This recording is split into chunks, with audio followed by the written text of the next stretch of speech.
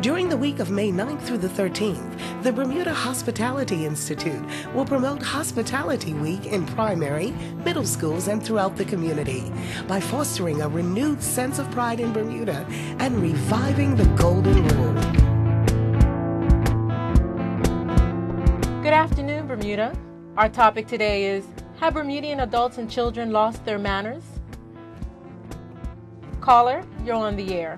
What are your thoughts? Hi, I'm sorry. First of all, good afternoon.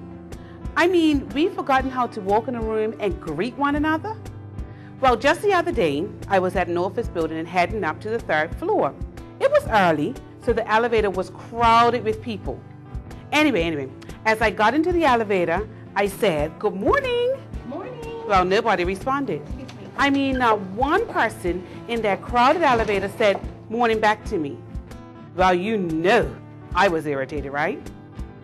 My mama taught me when you walk in a room to always greet people. At least say good morning or good afternoon. Well, caller, thank you for your comment.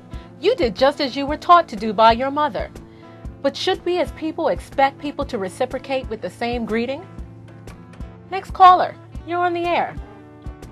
Good afternoon. If you allow me a minute, I think we should remember the golden rule. Treat others as you want to be treated. I mean, it doesn't hurt to say thank you or even please. I'm a taxi driver and I see it every day with visitors and locals. If you treat them with courtesy, you're more likely to get it back in return. Even when I travel abroad, I find people treat me differently because I use my manners. Treat them the way you want to be treated. It works. Thank you, caller. You know, it really doesn't hurt to be kind to someone. Well, as a child, we were taught good manners at home. And when you went out, you displayed those good manners.